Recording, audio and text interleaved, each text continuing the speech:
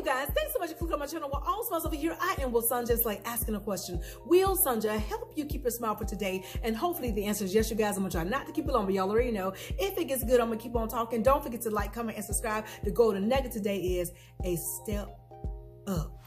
Listen, that's good news for you. And it's most certainly good news for me. Because step up means what? That you're about to reach something that you weren't able to reach before. What did God say in his word? He said he will cause our enemy to become our what? Our footstool. You know what a footstool is. It's that tiny stool that allows you to step up so that you can reach things that you couldn't normally reach on your own. And God is saying he is about to make the enemy become your footstool. Yeah, the enemy's over there dancing in your face, talking about you behind your back, lying on you, stabbing you in your back, doing a whole lot of stuff. And it's trying to put you in a space of fear, trying to put you in a space of anxiety, trying to put you in a space of depression, trying to put you in a space of doubt. And I'm telling you, these are key signs that God is about to bless you real good, that you're about to get a step up. That's what the enemy does. Just when he sees the packages about to arrive at your doorstep, he will jump in and say, pay attention to me. Don't look at the mailman. I know he got what God called you to be doing have, but look at me. I'm trouble. I'm infirmity. I'm sickness. I'm that lie that's been told on you. Focus on me. And if you start focusing on the enemy, then you won't see that God has your package ready for you. You won't see that the enemy has to bow down to God. Therefore, when he bows down, you step up. Oh, that's good. Oh, that's good. So don't pay it no mind over there. Let me tell y'all something that used to happen to me all the time. Every time God was about to bless me, I will always get a sensation of nervousness. Not the nervousness of like, oh, okay, open the curtain, open the door, I'm ready to see what God has for me. No, it was a nervousness like, oh, what could be wrong? The enemy will always come at me with anxiety, shakiness. And every time I feel that palpitation on my heart, I would start trying to figure out what was wrong instead of thinking about what was right. And that's how you'll know it's of the enemy. That if you're feeling nervous over there or anxious and you're thinking about what's going on wrong or what's went wrong, then it's not of God. That's the enemy telling you to be distracted. That's the enemy telling you to be distracted. Because God got the mailman right there with your package. And the enemy is over there saying, no, don't look at the mailman. Look at me. I'm your distraction. I'm sickness. I'm doubt. I'm fear. I'm the lie they're telling on you. Focus in on me. Because if you focus on me, then you won't notice that your package is ready for you to receive. And if you focus on the enemy, you won't be in a state to receive. Which means what? You won't be in a state of gratitude. You won't be in a state of thankfulness. Which means what? Thanking God that he has done it and that it is ready for you. Therefore what? You won't pull it in. Because it's already ready. So I'm telling you, God said, footstool today. The enemy is about to become your footstool.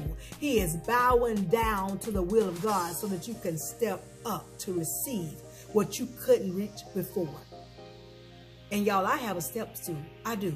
I have a footstool and it's in my closet. My footstool don't just have one little step. Mine have 3 steps. So God never said how many steps you'll have. Because sometimes the enemy can show his behind. And God said, what? I'm going to give you 3 levels to step up. Which means what? People going to be looking at you like, how in the world you got that? How you get that? Which means what? It's going to be so big to where God's going to cause you to skip steps. Where you're supposed to get the first step, God is going to say, go on to the next level. The next 3 levels. Go on to the next 3 levels. Go on. Don't worry about level 1 and level 2. The enemy showed his behind real good in front of you this month. So instead of you going, I was going to put you on level 1, but I'm going to put you on level 5. Because what he tried to do, I didn't allow it. I didn't allow it. Therefore, I'm going to reward you because you kept my statutes. You kept my commandments. You kept my law upon your heart. You kept in the standard of being upright and righteous. Therefore, forget level 1. Go to level 3. Forget level 3. Go to level 7. Y'all get what I'm saying? You about to get that step up. And when you get that step up, make sure you don't forget to tell God thank you. Because it's only because of him. Because God said he is the one that will deliver us out of trouble. He's the one that will vindicate us. He said vengeance is his. And when God does his vengeance, we always rise. We always rise. We always rise. There's always a step up. And that is what God is about to do for you. I'm excited for you. And I'm excited for myself. Because eyes haven't seen, ears haven't heard of the things that God has prepared for both you and I. That's that step up. Going places and reaching things that we never thought that we could ever reach. All because the enemy showed us behind. And God stood up.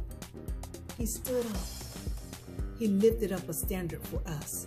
And therefore the enemy had to bow down to God's standard. And now we can step up because God has indeed made our enemies our footstools. If y'all didn't hear anything else, remember that. You about to get the way to step up. You about to step up. You about to step up. And people going to be looking at you like, man, that's a come up. We call it come up, but God call it step up, footstool.